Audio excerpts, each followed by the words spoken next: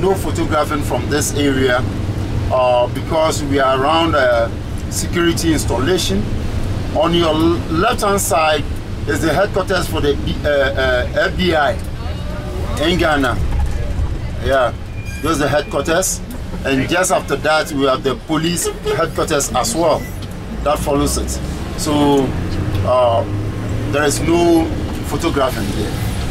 Thank you. Ghana police, they are very professional police officers. They also go on international duties, United Nations. So apart from Ghana Army, we have Ghana prisons and then Ghana police that goes on international assignments, United Nations assignments. Now, Ghana police have different departments. We have the marine departments. We have FBC, those who are in charge of routes in case of any routes. We have another group that are only investigations. We have these various departments in the Ghana police. So that is the headquarters of Ghana police. But before the headquarters, we have we call it CID, Criminal Investigation Department, that you will call FBI. That is the department here. There's another road that leads to the police headquarters. Currently, we are driving to Dr. W.E.B. Du Bois Center for Pan-Africanism. We all know Dr. W.E.B. Du Bois, and he is a mentor to a lot of people.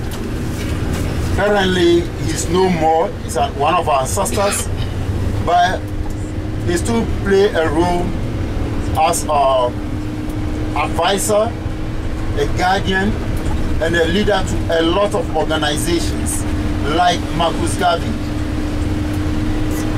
He was invited to the country by Dr. Kwame Nkrumah when Ghana had its independence, but he was not given a passport.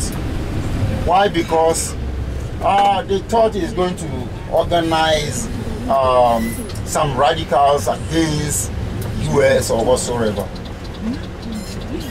Later he had a passport and he came to Ghana, and Dr. Kwame Nkrumah said, we are not going again. The reason why we want you is for you to finish the Encyclopedia Africana. He came in with the wife, and the wife died and was cremated. We will see the wife ashes. And he also died in Ghana. And when we go there, we will see his bedroom, his house that was given to him by the states. And then also, there is a certain place that he always sits to receive visitors. He is no more, but the place is still there. As we are going, the place will also receive us. Just behind Dr. Du Bois Center, we have the Diaspora Forum, a very big office for all the people in the diaspora who have come to Ghana. We'll also see that. And then we'll also see Marcus Garvey's house, or Marcus Garvey's guest house. There are a lot of people who book this guest house in advance. Some people book that guest house a whole year. They just want to stay there. And some people are there for a research.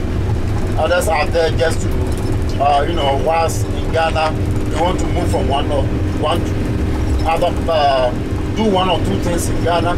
Not only that, sometimes there are other people also who are researchers, because that place is meant for Pan-Africanism. People from all walks of life, especially the Africans living in the diaspora, comes over to conduct a research. Right. Okay. as we get closer, you will see American Embassy in Ghana. Because of where we pass, I would have shown you the ambassador's residence. You will not see the ambassador's residence, but you will see the embassy. It's a huge area. It was President Bush who built this whilst in power. The whole idea is he wanted to bring some soldiers here so that in case of any problem in Africa, American soldiers are here to help. But Ghanaians are very wise and fast. They heard of it and they said, no, we don't need them. We don't need them here. Yeah, on the right, please, no photographing. They have cameras around. I don't know why they said no photographing. All this place belongs to American Embassy. It's a huge area. You see the police officer just walking, even without arms. We are a peaceful country.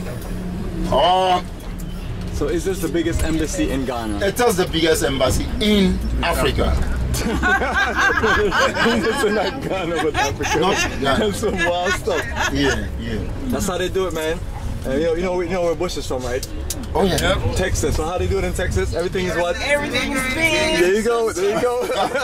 I was there. I was like, they were for real when I went there a few years back. Wow. Yeah. Everything in Texas is big. See, it was not only that, and then also he wanted to use Africa, Ghana as a military base, and then also when we had oil, when he heard that Ghana have oil, he wanted to come over.